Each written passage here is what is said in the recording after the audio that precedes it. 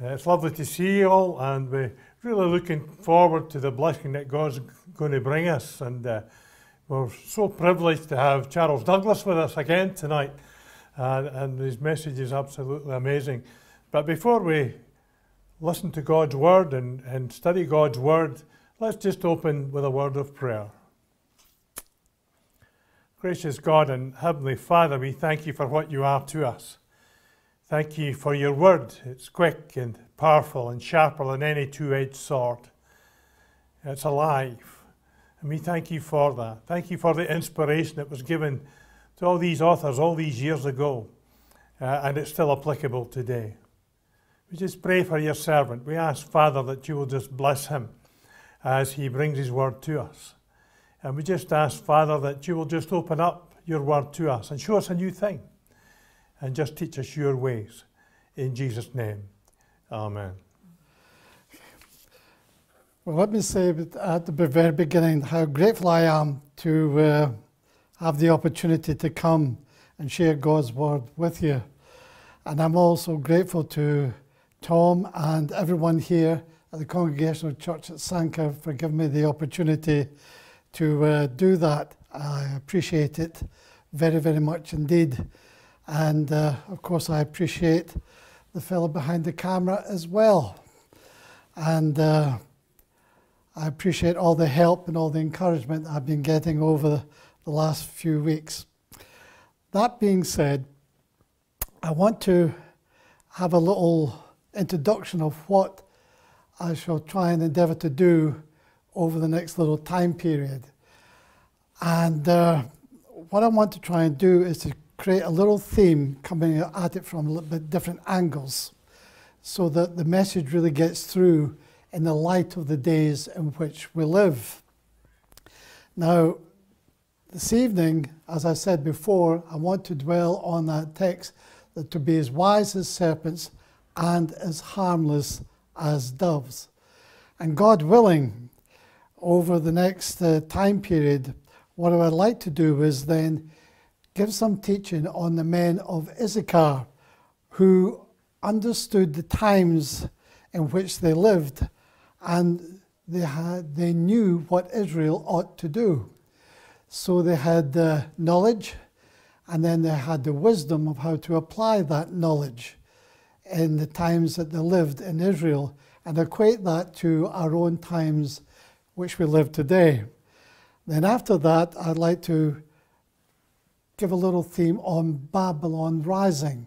Now, many preachers have taken Babylon and they've taught on Babylon, Babylon rising, and give it other titles, but it seems as if there is a surge of what's called the Babylonian spirit rising again in these last days, so that you will have spiritual Babylon, which will try to disrupt and hinder and frustrate the work of God. Then you will have commercial Babylon, in which we seem to be moving into very quickly with all of the big controls that the international banks and monetary systems have, and all the debt that many countries are in to the World Bank. So we're moving into a time of Babylon rising, not only spiritually, but commercially, and perhaps even in the days that lie ahead, it will arise physically. It may not be called Babylon, but there may be a geographical position whereby there is the spirit and the desire and the wherefore of Babylon to exercise its power in this world from a central geographical position. It may not be called Babylon, but it may be some metropolitan center that operates in the spirit of Babylon and has the same goals. And then what I'd like to try and do is to give some thoughts on the valley of Achor. Achor, a man who stopped the victory of God's people. One man stopped the victory of all of God's people. One man stopped Israel from going forward. And he did that because he got his eye on a Babylonian garment. And it shows you what one person can do who is not in the will of God and disobeys God and frustrates the plans and purposes of God and stops the people of God going forward. And then, of course, the people of God pass through the valley of Achor, and then we can understand what God can do in that particular valley of Achor.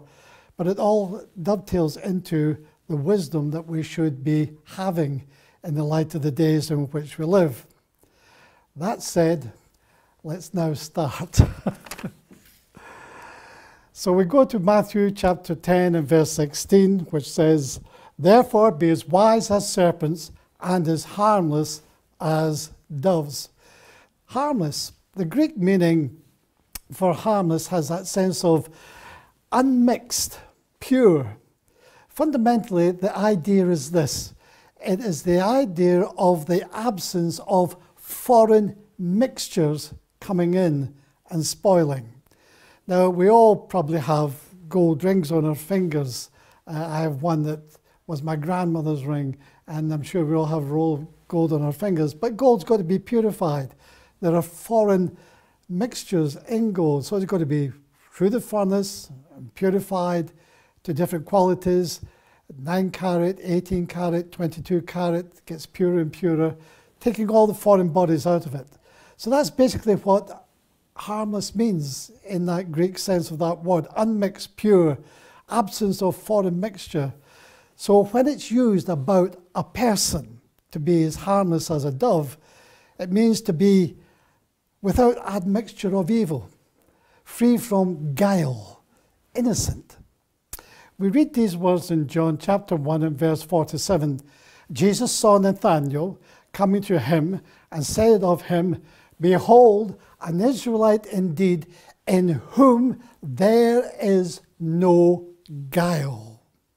In other words, without admixture of evil, no deceit. We read again in the first chapter of John in verse 24, it tells us this, that Jesus, he knew all men, for he himself knew what was in man. So we see that when Nathanael was coming to him, Nathanael's character was an open book to Jesus. Jesus read him through and through. One of the things that we will experience as believers when we stand before the judgment seat of Christ, which is called the Bema seat, they were not being judged for sin, but were being judged according to what we have done in the flesh concerning rewards. And there you will have the same Jesus who could look at Nathanael and say, "An Israelite indeed, in whom there is no guile." He will look at us through his same eyes, and our whole life, our whole being, our soul, our sanctum, inner sanctum, will be there open before him. We will be able to hide nothing, and will be judged according to what we have done in the flesh as we sought to serve him. We will be an open book at the judgment seat of Christ. We won't be able to make any excuses or hide. Therefore, be as wise as serpents and as harmless as doves. Guile is used in the earlier Greek writers as a word for bait when you go fishing. You put some bait on the end of your line, you cast it, you try and catch the fish, you try and tempt the fish by getting the bait to move in the water. So it came to signify any cunning contrivance or for deceiving, catching out, contrivance. Now, Jacob, in the Bible, that ancestor of the Jewish people, Jacob, before he had a change of heart and before he had a change of his name to Israel, he was quite a cunning man. He got up to some little tricks, did Jacob, in those days. Now, when it says this, that an Israelite indeed, in whom there is no guile, Temple gives this translation of John 1 and verse 47. And Morgan gives the same sense. An Israelite in whom there is no Jacob. It's up to us, while we have the opportunity, to make sure there's no Jacob within us. The possibility is there for us in the new creation in Christ, and it should be our goal to be as harmless as doves. But Jesus said this, "Behold, I send you out as sheep in the midst of wolves." Now that looks like disaster waiting to happen, doesn't it? Wolves savage sheep. That's what happens to them. So I'm going to send you out like sheep in the midst of wolves. Doesn't sound like a good strategy. But then he comes in, "Therefore be as wise as serpents and as harmless as doves." In other words, be tender-hearted, but be tough-minded. Why? Well, verse 17 tells us, "But beware of men, for they will deliver you up to the councils and scourge you in their synagogues." Now, we've all seen those old movies where they have a werewolf and person changing into a wolf, man changing into a wolf, and they're called a werewolf. No, the real werewolves are all round about us as we seek to put forward the kingdom of God. "Beware of men, for they will deliver you up to councils and scourge you in their synagogues." Beware of men. They're the real werewolves. And it will come into play more and more in these last days in which we live. So Jesus' warnings to those who will be exposed to the snarling hatred and to the vicious violence found in the midst of wolves by the Lord's servants as they seek to fulfill their ministry in Christ. Now we come to three questions here. First, what is wisdom in the biblical sense? It's a question we should ask ourselves. Second, how do we obtain biblical wisdom? And the third question is this: how do we exercise this wisdom? By words, by silence, by action, or by passive yielding? How do we exercise biblical wisdom? The concept of wisdom is an important one, and it may be particularly important for us in our technological society. I'm standing before technology right now.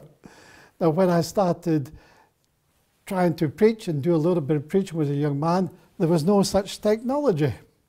But now I'm standing in front of technology, and it's advancing at a tremendous rate.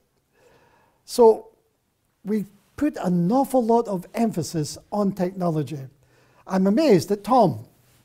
He comes on a Sunday and he can read his Bible on his laptop, and he can fix the music words on his laptop if there's not going right, and he can do everything on his laptop. And I'm standing there and amazing. I can't even turn on a mobile phone. But Tom is good at that part of technology, and I take my hat off to him. I could not do the work that Charles does. I do not have a technological brain. Come to think of it, I don't have much of a brain at the best of times, but we'll keep that to be our secret. Won't tell anyone. Right. So the concept of wisdom is important in this technological society, where we place a strong emphasis on knowledge. The scriptures, however, do not make the mistake of confusing wisdom with other mental capabilities, or of giving wisdom less than its central place. Now, wisdom and natural intelligence do not always share the same bed. If you have your Bibles and you want to, we can turn to Proverbs chapter 9. This is part of the wisdom literature from the Bible. Proverbs chapter 9, and we will read the first 6 verses. And these words are recorded there, reading from verse 1 of chapter 9 of Proverbs. Wisdom has built her house. She has hewed out her 7 pillars. She has slaughtered her beasts. She has mixed her wine. She has also set her table. She has sent out her young women to call from the highest places in the town. Whoever is simple, let him turn in here. To him who lacks sense, she says, come, eat my bread, drink of the wine I have mixed. Leave your simple ways and live. Walk in the way of insight. From chapter 1 through to chapter 8 in the book of Proverbs, you have wisdom and folly in all of those chapters. Wisdom and folly, both giving out invitations. So the question to us is, whose table will we sit at? Whose banquet will we enjoy? Now, to make the right choice, we must have biblical wisdom. Again, turning in our Bibles over to the book of James and to James chapter 3 of the Epistle of James, James chapter 3. And reading from verse 3, we can read these words. Reading from verse 13. James 3, reading from verse 13 to verse 17. Who is wise and understanding among you? That's a good question for all of us. Who is wise and understanding among you?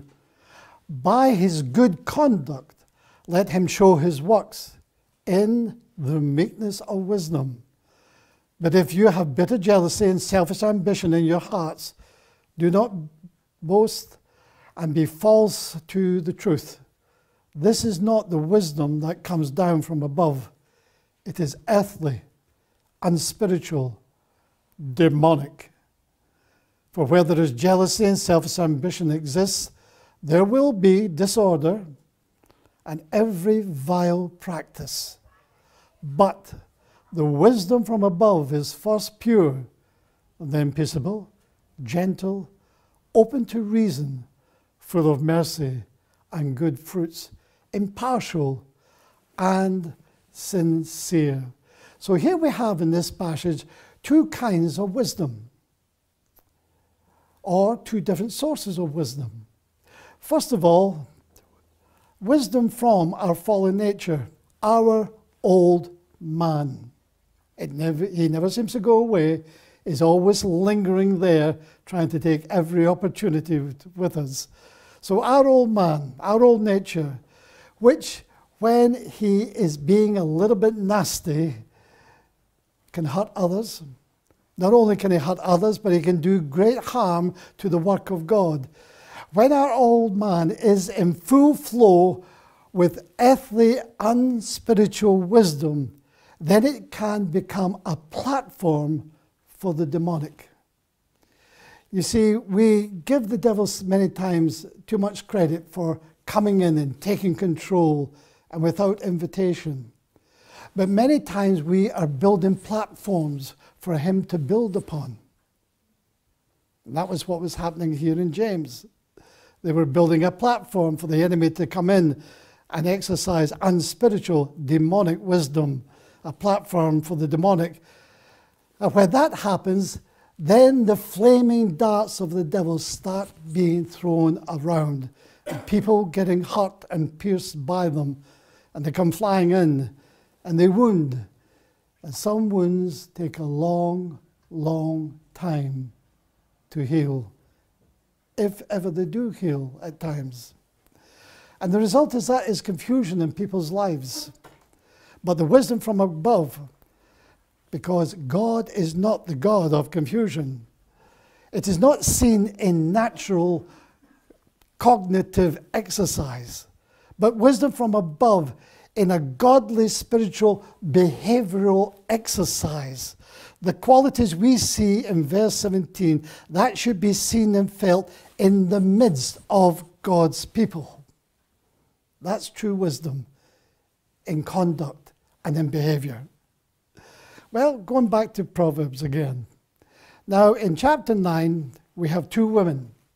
The first is pure, the second is impure. Two voices, two invitations. First you have Lady Wisdom. And we'll just go over there. Lady Wisdom. And we'll read from verse 4. And listen to these words. Whoever is simple, let him turn in here. To him who lacks sense, she says, come, eat my bread, drink the wine I have mixed. Leave your simple ways and live, and walk in the way of insight. That is Lady Wisdom's invitation. But then there's Lady Folly. And we'll look at verse 16, and we'll read what Lady Folly says. Whoever is simple, let him turn in here, and to him who lacks sense. The exact same words, the same invitation, the same inviting tone. That's why there's such confusion in the Church of Jesus Christ today. People cannot discern between when Lady Wisdom speaks and Lady Folly speaks. And that's what brings a lot of confusion and a lot of hurt. So there are two voices and two invitations. But as you read on in verse 17 from Lady Folly, whoever is simple, let him turn in here. To him who lacks sense, she says, stolen water is sweet. Bread eaten in secret is pleasant. It eventually comes out where she really is coming from. The same invitation, the same words, the same inviting tone of voice. And this is why I need wisdom from above. Going over into the book of Romans for a moment, and into Romans chapter 8, and reading one verse from Romans chapter 8, verse 26, we read these words. Likewise, the Spirit helps us in our weaknesses, for we do not know what to pray for as we ought, but the Spirit himself intercedes for us with groanings too deep for words. Weakness here has the sense of, well, the primary reference here is, when you dig into it a little bit, is to mental ignorance. And when we see that, we read it again. Likewise, the Spirit helps us in our weaknesses, our mental ignorance in many points. We see our limitations here. Now, there are times when we are going through deep waters. How should we pray? You say, oh God, I don't know what to pray. I don't know what words to bring before you. There's such a problem that I'm in. How can I pray? I don't know exact words. And I've been there, and I've been there quite recently in some situations. Lord, what way do I pray here? And you find yourself in silence before God, but with a profound ache deep within you. But standing over against that limitation is a heart-gladdening invitation. The Spirit helps us. Robertson writes this: the Holy Spirit lays hold of our weaknesses along with us and carries his part of the burden facing us, as if two men were carrying a log, one at each side of the log. And as they're carrying the log along, they're facing each other. And you've got your end, and the Spirit has his end of that log. You're facing each other. The Spirit helps us. And you've got this burden, you've got this difficulty, and you're carrying it, and you say, oh, this is murder. I'm never going to make it from here to there with this. But you're facing him, and he's facing you, and he's holding the other end. I'm here with you. I'm here to help you. I am the divine Paracletus, the one who stands aside, alongside to help. And we've got to come back into the reality of that we have the divine Paracletus, someone who is called alongside to help us. When Jesus says, I'm going away, but I will send the Comforter to you, someone just like me As Jesus was the Paracletus in helping society and his disciples at that time, so the Holy Spirit would exercise the same paraclete, this exercise of ministry and coming alongside. I have a burden, I have a difficulty, but I'm at the other end of the log. I'm carrying it with you. The Spirit helps us. He intercedes with us. Alford describes beautifully, I think, the meaning of Romans 8:26. He writes, the Holy Spirit of God dwelling in us, knowing our wants better than we, himself pleads in our prayers, raising us to higher and holier desires than we can express in words, which can only find utterance in sighs and aspirations. One of the most important ministries of the Holy Spirit is that of aiding us in prayer. One of the things I miss from the fellowship that we used to, when I used to pastor two churches down in the northeast of England, was in the prayer meeting.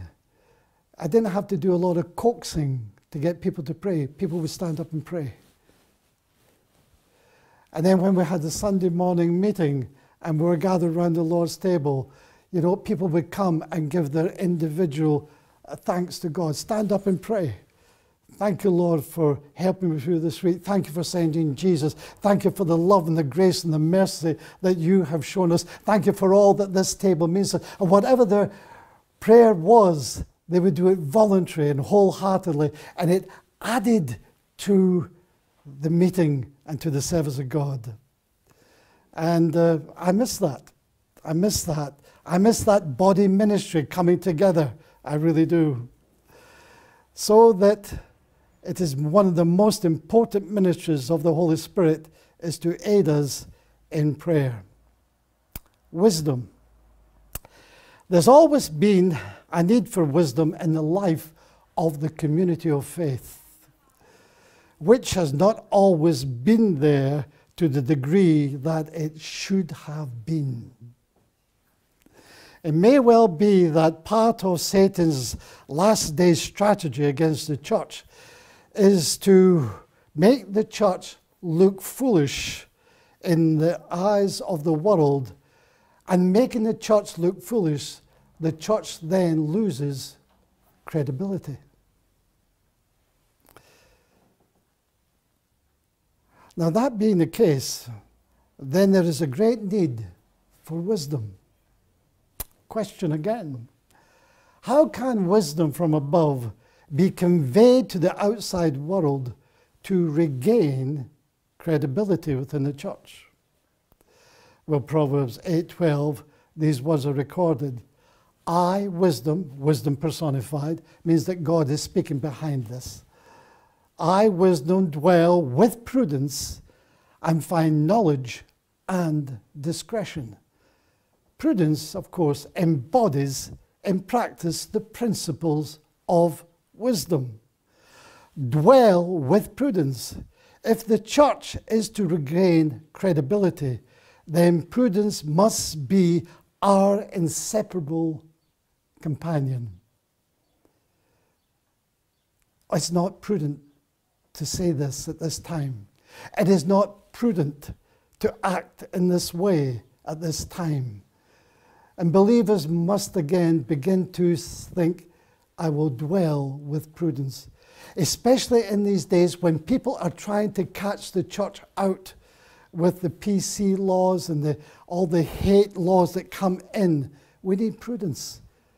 Prudence to say the word of wisdom at the right time in the purposes of God. Dwell with prudence, our inseparable companion. It's a must. It's a must to govern all our own actions and to direct the actions to others. And how do we direct the actions to others with prudence, if we dwell with prudence?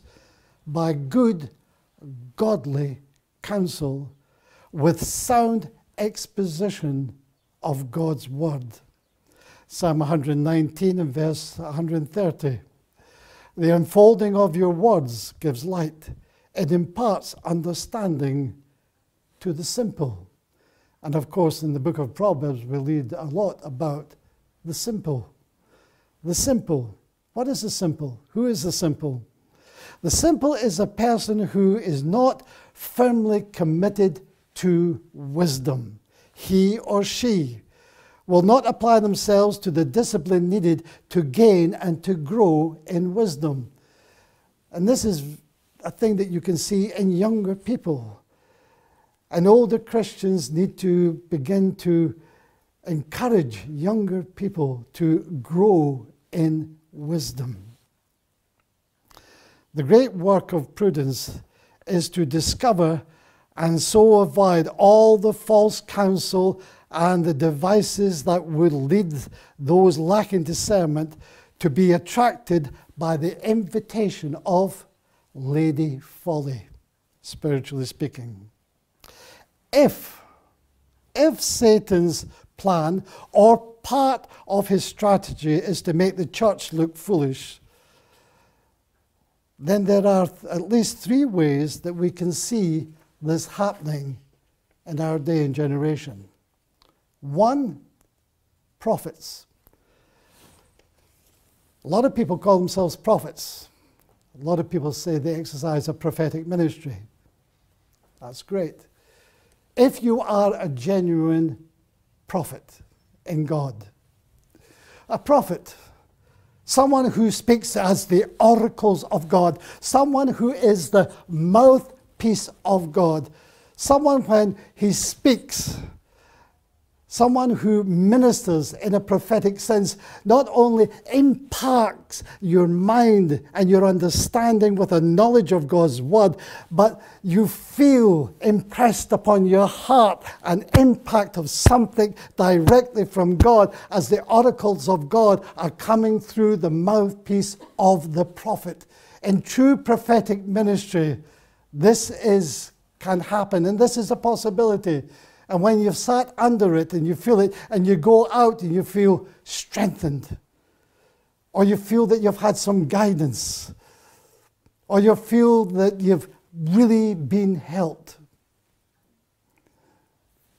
God's prophet speaking forth the wisdom and the knowledge of God, speaking false prophecies, credibility undermined. And we see this crazy thing happening when people get up and they give the most ridiculous prophecies. They not only give the most ridiculous prophecies, but the gyrations of their bodies as they're giving these ridiculous prophecies, and they're saying it's because they're controlled by the Spirit. Rubbish. The Holy Spirit is a perfect gentleman. He never overrules or overrides your own makeup or your own personality. No, I believe it's coming from another source when people are sitting under those ridiculous prophecies and foolish gyrations of the bodies that are coming forth, and they're saying it's from God. Big, big question marks, and I doubt it very much. Proverbs 8:13 says this: perverted speech or perverted mouth. It depends upon the translation you're reading, but it means both the same. Perverted speech, perverted mouth. God says, I hate. Very strong language. You see, there are times when simply God doesn't mess about. He speaks plainly. I hate. False doctrines, perverted speech. I hate. Evil counsel, perverted mouth. I hate. Devilish deceit, perverted speech. I hate. God is very, very clear on this. The second thing is this: the fear of the Lord is linked with wisdom. The lack of it, of course, is linked with folly. So in Proverbs 8:13, we read these words, same verse, we read these words: the fear of the Lord is to hate evil. Blatant sin in the church, credibility undermined in the eyes of the world and in the eyes of everyone else in the church family. Blatant sin in the church. It's got to be dealt with. People come in now, and it's very difficult. They come in, and they come in with a lot of baggage, being in the world. And sometimes they come in and you think a man and a woman, they're, oh yeah, nice little family, they're married and that. They're not even married at times. They're just living together. They're partners. I hate that phrase, don't you? You know, you go in, you sign a form, or they ask you a question, do you have a partner? No. Oh, you don't? No, I have a wife. There is a difference. But it's in the church. It's incredible. It's in the church. And all the other unspeakable relationships that come into church, blatant sin in the church, credibility undermined, and we're seeing that more and more. And the third thing is this, the wisdom of the world. In 1 Corinthians 1 and verse 21, the world through its wisdom did not come to know God. The world in its wisdom produced evolution and all the other things that spring from it. If we are simply, as it once was by a famous anthropologist, who says that we are simply the naked ape. I can't, if you're old enough, you could remember those programs on television, the naked ape. If we are only a naked ape, then we will behave in beast-like manners and ways. Evolution and all the other things that spring from it. The church seeking by the wisdom of the world to fill its seats. God wants us to be as harmless as a dove, but we cannot apply the strategies of the world to fill the church. So you go out, you take a little board with you. I'm going to knock the door. Okay. Hi, I'm from the local church. I won't say which church it is, but I'm from the local church, right? You don't go to church? No, I don't go to church, no. If you would come to church, what would you like the church to be like? Well, I would like it to have great music. Right, great music. What else would you like? Well, I would like to have some atmosphere. Right, we can make atmosphere. Get the smoke machines out, will you? We'll get atmosphere going here. Okay, what else would you like? Well, I would like it to be really friendly, you know, and nobody pointing the finger to me, you know. Nobody saying, oh, I'm a sinner and I'm going to hell. I don't want to hear that. I want to hear how I can grow up as an individual. I want to know how to reach my full potential in this life. Okay, motivational speaking, we'll get that down there. Well, we're doing well. You cannot fill the church the way the world fills its auditoriums. But it is being done. You get the crowds. But we are not called to get the crowds. We are called to make disciples of all men and baptizing them in the name of the Father, the Son, and the Holy Spirit. There's a big difference. So God wants us to be as harmless as a dove, but he does not want us to be a silly dove. Hosea 7 and verse 11 says this, Ephraim is like a dove, silly and without sense. Why? Because Ephraim was calling to Egypt. When Ephraim was in difficulty, calling to Egypt, which is speaking of the world. And when the church has got into difficulties, many times, it's gone to the world for help. We shouldn't go to the world for help. Our help is in the Lord and no other place. So Ephraim is a silly dove without sense. Why? Going to Assyria, speaking of the arm of flesh, might, strong Syria. No, we are to be as wise as serpents. Just a little thought here I want to bring to you, and it's in 4 parts. And if you just excuse me for a moment. So just a little thought in 4 parts on the release of the dove from Noah's ark. If we are to be useful servants, and I know that many of us have a desire to be useful servants, and I often pray to God, Lord, I'm an unprofitable servant, and I need to be better. But if we are to be useful servants in the things of God, seeking to bring knowledge and information as to the conditions of where we are at any particular time in the dealings of God in this world, then the nature of the dove in Noah's time may give us an example. Now, when they built the ark, you will remember that they brought down the roof and they built the ark up, but there was an 18-inch window gap all round about the ark for light and for circulation of air. And you can read about that in Genesis 6:16 and Genesis 8:6. So there was an 18-inch gap, an 18-inch window round about the ark where the roof and the other parts of the ark were coming together. The first little thought is this. The waters of the flood, of course, speaks of the judgment of God. The flood speaking to us plainly of the eschatological judgment to come. Going over into 2 Peter for a moment.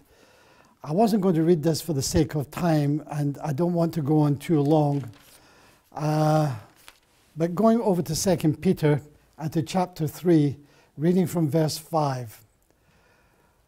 For they deliberately overlooked this fact, that the heavens existed long ago and the earth was formed out of water and through water by the word of God, and that by means of these the world that then existed was deluged with water and perished. And by the same word the heavens and the earth that are now exist are stored up for fire, being kept until the day of judgment and the destruction of the ungodly. That's exactly what happened in the flood. It was for the destruction of the ungodly because they had corrupted the whole earth.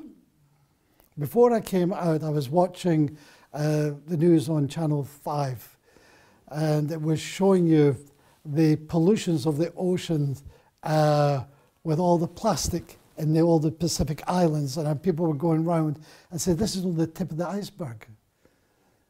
The earth is being polluted. We are corrupting.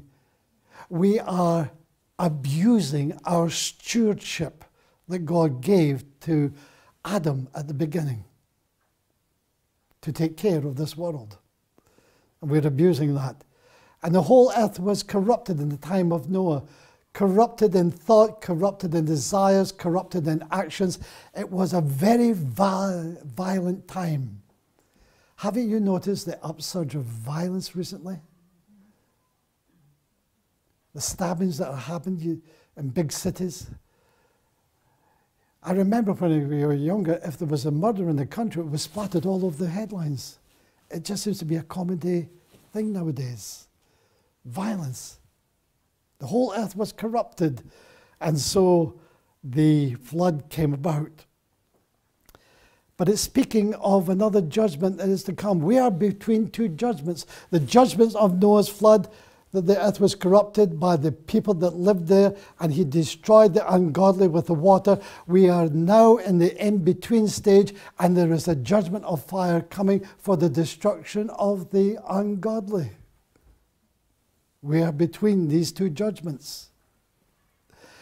The second coming of Christ and the judgment to come is played down, or it is ignored, even mocked today. Why is that?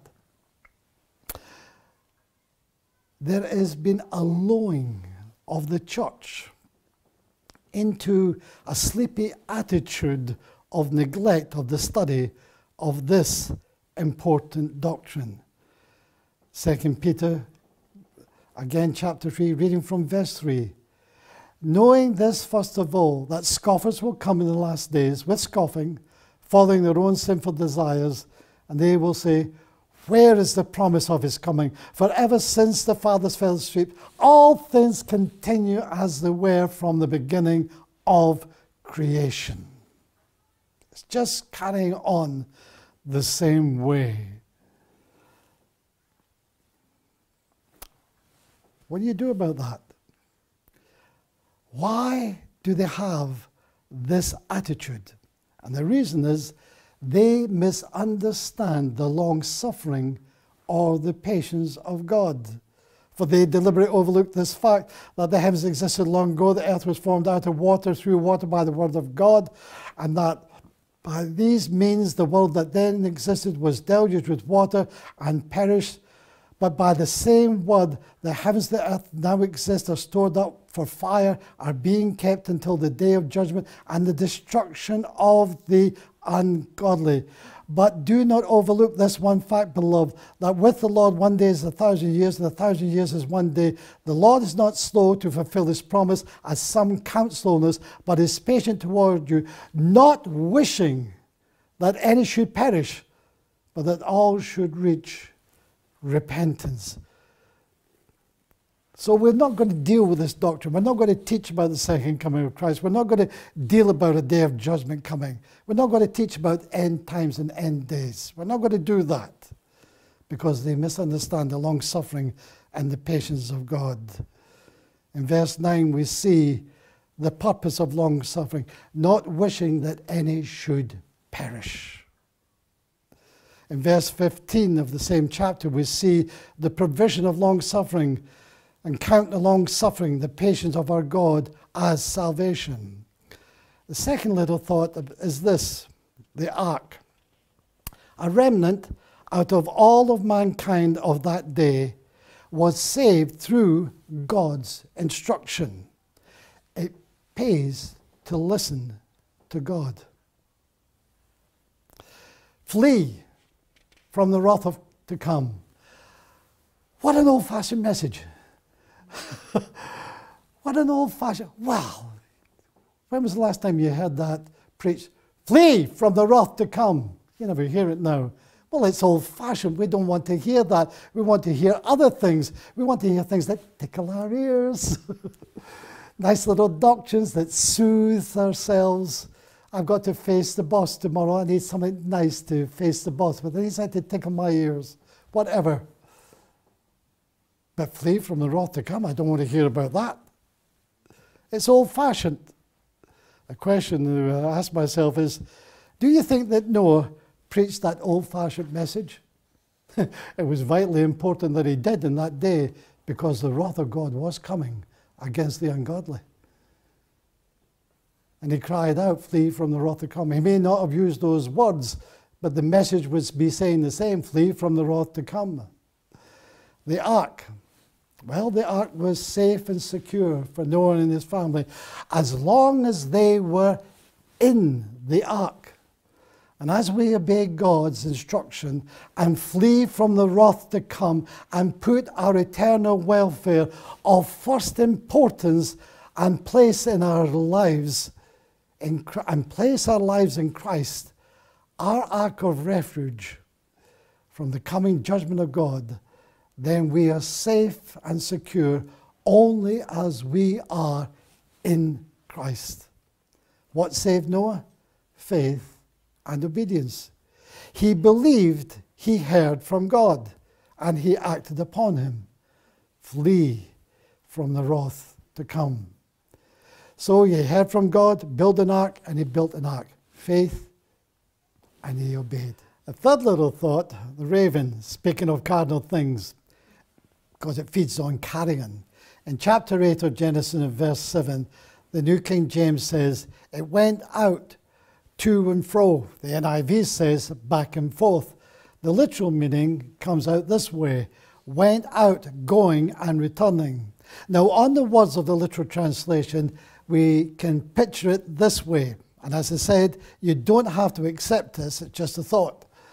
The raven sometimes going from the ark and sometimes returning to the ark, but never again entering into it. The little lesson that we may learn from this picture is the cardinal never entering into the things of Christ, but will rest upon the ark, linger upon them. And this is how many undiscerning are fooled in these latter days. The cardinal lingering around the spiritual things of God and confusing people and leading many astray. The raven never went through the 18-inch opening again, and thereby giving no information to Noah. Noah was kept in the dark because Noah sent the raven out so that he could receive any information back. The cardinal never benefits God's servants. Then again, we can read it this way. We can read the raven flew here and there. In other words, kept flying over the waters, never going near the ark. Then the New American Standard would seek to put it that way. It did not seek to enter the ark again. The raven, the cardinal things, has no homing instinct for the ark. The cardinal has no homing instinct for the things of Christ. Perhaps it rested and fed on some carcass. The cardinal feeds on dead flesh. The fourth little thought is this: the dove found no rest for the sole of her feet. Now this world is not our home, but there's a new world coming. Everybody was supposed to say hallelujah at that part. But there is a new world coming. In Genesis 8 and 9, but the dove found no resting place for the sole of her feet. So she returned to him into the ark, for the water was on the surface of all the earth. Then he, that's of course Noah, put out his hand and took her and brought her into the ark to himself. The dove had a necessity, and that necessity was to rest. And because of her acquaintance with Noah, this is the one who feeds me. This is the one who handles me gently. She knew Noah. She did not fear Noah's hand upon her. Psalm 145 and verse 16 says this: you open your hand and satisfy the desire of every living thing. And in that we see the provision of God. The dove knew by instinct the provision of Noah. We, by faith and relationship, know the provision of God. The dove's return provided information as to the conditions, and we need the spirit of the divine dove, the Holy Spirit, as to the conditions and the timings in God. Verse 10, Noah waited 7 more days. The lesson for us there is patience in the servant of God, the wisdom of patience. Verse 11, the dove returns with a freshly plucked olive leaf, the emblem of peace, the earnest of fruitfulness. No enigma there as to restoration, but enlightenment of a new beginning. Verse 12, Noah waited 7 more days, and the dove did not return. And what is the message of no return? The conditions are right for habitation. We must learn to discern what the Holy Spirit is saying. Hebrews 4 and 13, no creature is hidden from his sight, but all are naked and exposed to the eyes of him to whom we must give an account. Now, in the light of this, must give an account, should we not act and speak in wisdom from above? How bitterly, and I really mean this, how bitterly I regret not functioning in the wisdom from above. It would have saved me many a heartache and many a headache. In Psalm 139, from verse 1 through to verse 4, we have there, I'll just read it. Psalm 139 and the first 4 verses, if you can just bear with me for a moment. O Lord, you have searched me and known me. You know when I sit down and when I rise up. You discern my thoughts from afar. You search out my path and my lying down, and are acquainted with all my ways.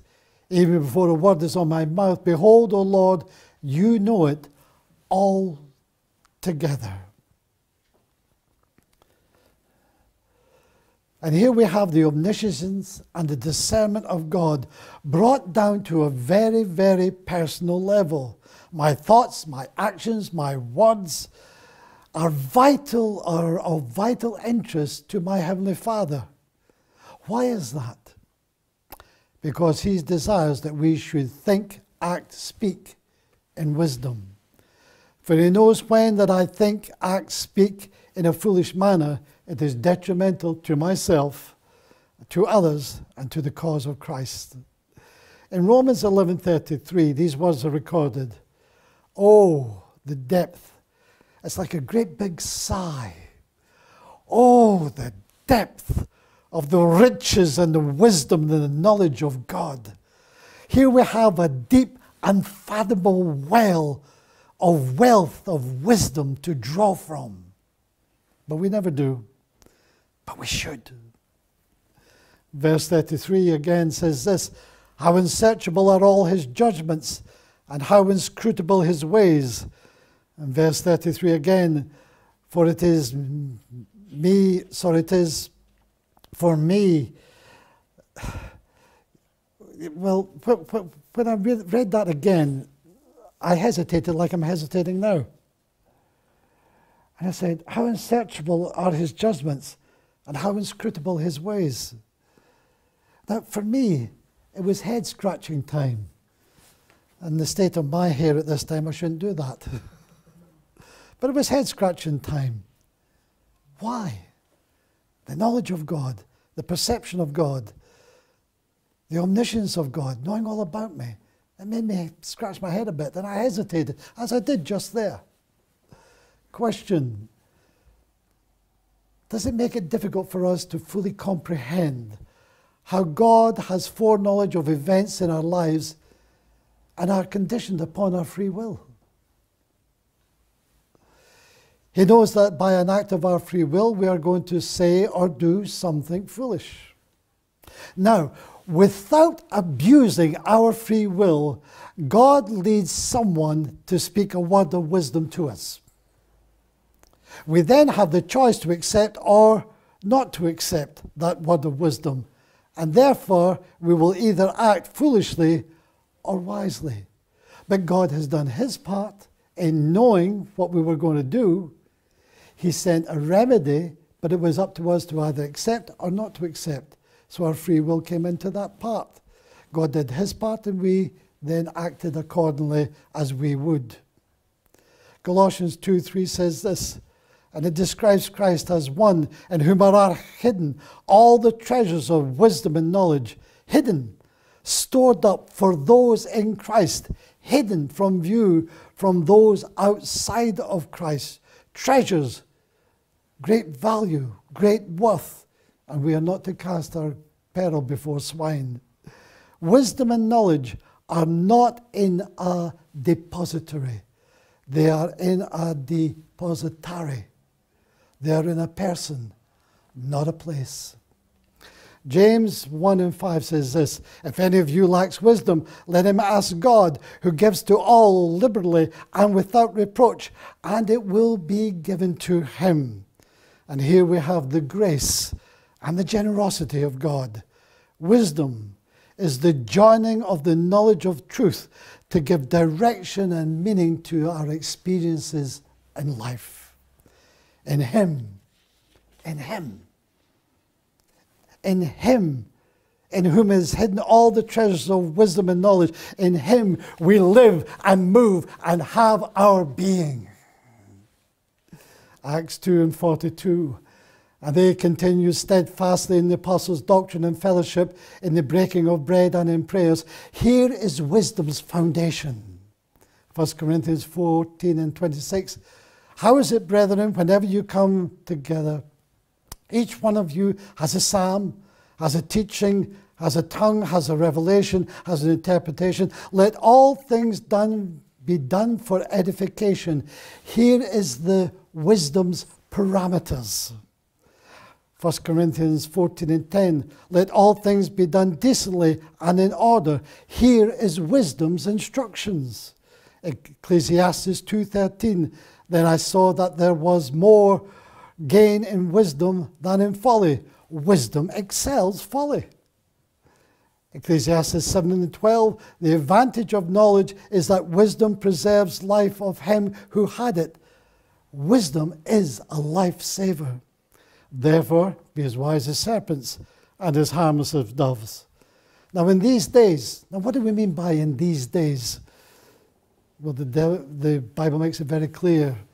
In the latter days, in the days of Noah, in the days of Lot, in the days of Lady Folly, rising again, which in fact is the spirit of Jezebel. But what is Jezebel's function? Jezebel's function is to mislead, misdirect, lead astray, and the result of that is spiritual decay. Now, how do we combat that? Well, in Hebrews 10:25 it tells us, not neglecting to meet together, as is the habit of some, but encourage one another, and all the more as you see the day drawing near. It may be or can be a problem for a lot of people, unable to find a safe, sensible, and sound church. You see, we are part of the community or the family of faith. Persevering in this Laodicean age in which we live, we need to come together for mutual encouragement.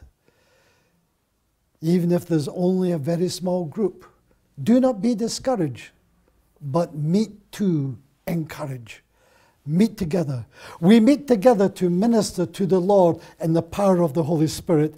We meet together to minister to each other in the power of the Holy Spirit. We go out to a dying world to minister to them by the power of the Holy Spirit. From meeting together in the power of the Holy Spirit, life will flow. Life in new birth, people being saved. Life in restoration, backsliders being restored. Life in the Spirit in our praise and worship unto Jesus, the head of the church. Life affected by God's word to us. Your words were found and I ate them.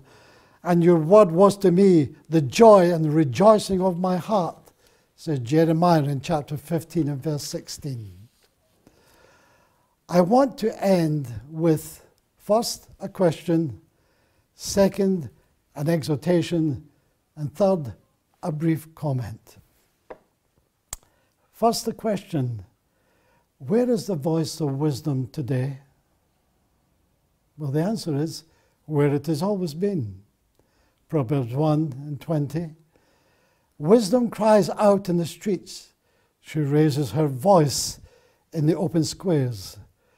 Wisdom has been delivered to mankind. How? Where? When? Well, it tells us very clearly. God, who at various times and in different ways spoke in the past to the fathers by the prophets, has in these last days spoken to us by his Son. Hebrews 1 verses 1 and 2. Wisdom cries out through the prophets, through the apostles, and to us today through the ministry and the writings of the apostles in the New Testament, and especially by his beloved Son and by our witness of him. Wisdom cries out in the streets today. Second, an exhortation. To do what? Read Proverbs chapter 1 verses 20 to 33. Find out more about wisdom's appeal and its rejection by those who and for what reasons. There is a good and there is a great profitable study there if you read those verses. So that's a wee word of exhortation. Third, a brief comment on Proverbs 1 and verses 20 to 33. There's a great sadness in this passage. The sadness of wisdom's unheeded appeal.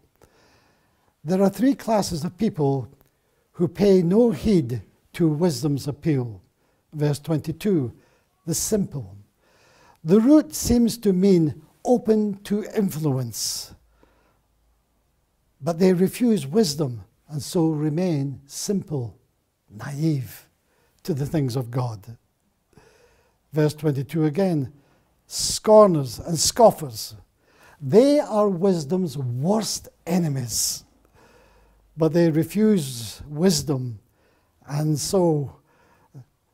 because they refuse wisdom, they are arrogant, they are cynical and defiant. They're wisdom's worst enemies, the scoffers.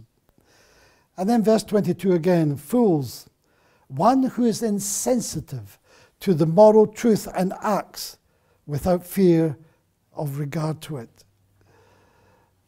There's a lot more in that one verse. In verse 23, we have an earnest appeal. Excuse me. If you turn at my reproof, behold, I will pour out my spirit on you, and I will make my words known to you.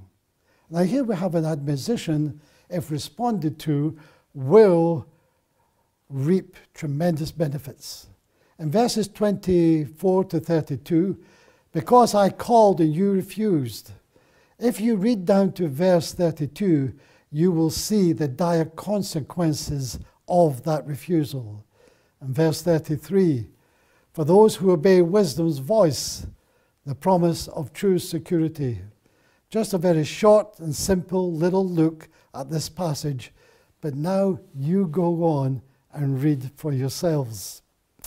Now I can only end with this, and suddenly people all over the auditorium are looking at one another. Is he really going to end? Is he going to stop? Does he really mean it? Is he going to end? Yes. And I can only end with Paul's prayer for the Ephesian church. In Ephesians 1:17, I keep asking that the God of our Lord Jesus Christ, the glorious Father, may give you the spirit of wisdom and revelation so that you may know him better. Here is wisdom's goal. Therefore, be as wise as serpents and as harmless as doves. And if you have been, thanks for listening.